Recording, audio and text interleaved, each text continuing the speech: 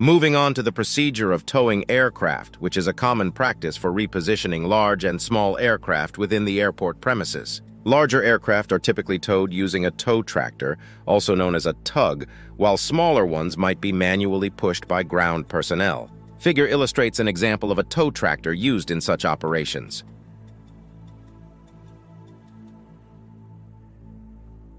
Towing aircraft involves inherent hazards, and if not carried out with due care, it can lead to damage to the aircraft and pose risks to personnel. Therefore, a detailed procedure is outlined to guide this operation. Specific instructions for each aircraft model are emphasized in the manufacturer's maintenance instructions and must be strictly followed. Before initiating the tow, a qualified individual must be present in the flight deck to operate the brakes in case of a tow bar failure. This serves as a safety measure to promptly stop the aircraft, preventing potential damage. There are various tow bars available for general use, designed with sufficient tensile strength to pull most aircraft. Figure provides an example of such a tow bar.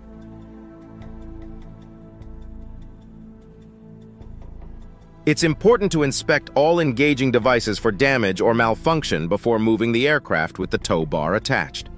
The attachment of the tow bar varies depending on the type of aircraft. For instance, aircraft with tail wheels are usually towed forward by attaching the tow bar to the main landing gear. In some cases, it may be permissible to tow the aircraft in reverse by attaching the tow bar to the tail wheel axle. When dealing with tail wheel-equipped aircraft, it's crucial to unlock the tail wheel, as failure to do so may result in damage. Aircraft with tricycle landing gear are generally towed forward by attaching the tow bar to the nose wheel axle.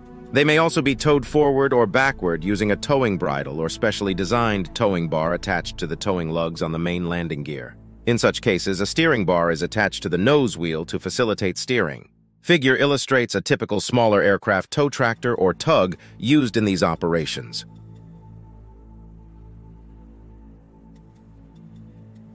Now let's dive into the detailed towing and parking procedures. Towing and parking procedures. These procedures represent one type of operation and serve as examples not universally suited to every situation. Aircraft ground handling personnel must be well acquainted with the specific procedures applicable to the types of aircraft being towed, adhering to local operation standards governing ground handling. 1. Responsibility of the towing vehicle driver. The driver of the towing vehicle plays a pivotal role in ensuring safe operation. They are responsible for operating the vehicle safely and complying with emergency stop instructions provided by any team member. 2. Assignment of wing walkers. The person in charge designates team personnel as wing walkers. Each wing walker is stationed at a wingtip, positioned to ensure sufficient clearance of any obstructions in the aircraft's path. A tail walker may be assigned for sharp turns or when the aircraft needs to be backed into position. 3. Occupation of the pilot seat.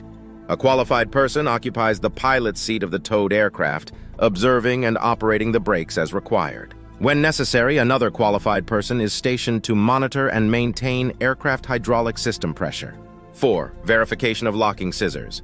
The person in charge verifies that on aircraft with a steerable nose wheel, the locking scissors are set to full swivel for towing. It's essential to reset this locking device after removing the tow bar from the aircraft. Individuals inside the aircraft should refrain from attempting to steer or turn the nose wheel when the tow bar is attached. 5. Safety precautions. Under no circumstances is anyone permitted to walk or ride between the nose wheel of an aircraft and the towing vehicle, nor on the outside of a moving aircraft or towing vehicle. Safety measures prohibit any attempt to board or leave a moving aircraft or towing vehicle. 6. Towing speed and engine operation. The towing speed of the aircraft should not exceed that of the walking team members. Aircraft engines are typically not operated during towing into position. 7. Aircraft brake system. The aircraft brake system must be charged before each towing operation. Aircraft with faulty brakes are towed into position only for brake system repair, with personnel ready with chocks for emergency use.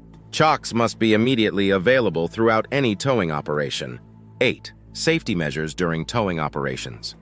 Entrance doors should be closed, ladders retracted, and gear-down locks installed before towing to avoid potential personal injury and aircraft damage. 9. Tire and landing gear check. Prior to towing any aircraft, a thorough check of all tires and landing gear struts is necessary to ensure proper inflation. 10. Smooth movements. During the movement of aircraft, sudden starts and stops should be avoided. Aircraft brakes must never be applied during towing, except upon command by one of the tow team members in an emergency situation. 11. Aircraft parking. Aircraft are parked in specified areas, ensuring adequate distance between rows to allow immediate access for emergency vehicles and free movement of equipment and materials. 12. Wheel chocks. Wheel chocks are placed fore and aft of the main landing gear of the parked aircraft to secure its position. 13. Control locks. Internal or external control locks, gust locks, or blocks are used while the aircraft is parked. 14. Communication with control tower.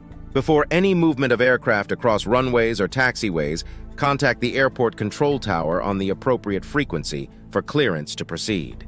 15. Static grounding in hangar. An aircraft parked in a hangar must be statically grounded immediately. These detailed procedures provide a comprehensive guide, emphasizing the importance of safety in all ground handling operations. It's crucial to be familiar with the specific requirements for each aircraft type and adhere to manufacturer instructions and local standards.